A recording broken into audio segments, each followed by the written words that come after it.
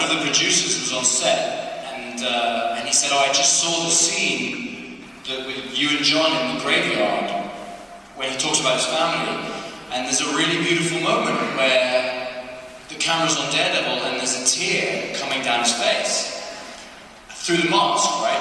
And I remember thinking, huh, I remember crying in that scene. Do you know what I mean? I was like, I'm a male actor, so that crying doesn't come that easily to me. So I remember, if I cried in a scene, I needed to be like a super close-up, everyone needs to know, you know what I mean? And I would remember if I was crying in that scene, and I was like, that's so weird. And then I remembered, right at the beginning of the scene, I had to carry this motherfucker from the bottom. Dude, I thought you were crying, man. This fucking guy, here's what happened. You don't even need to do that shit. Here's what happened.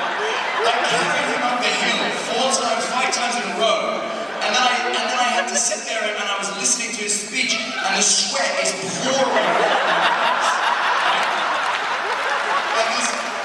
And just from sheer luck, one of these droplets of sweat comes down the center of the mask, and then it appears from under the mask, and it looks like I'm crying.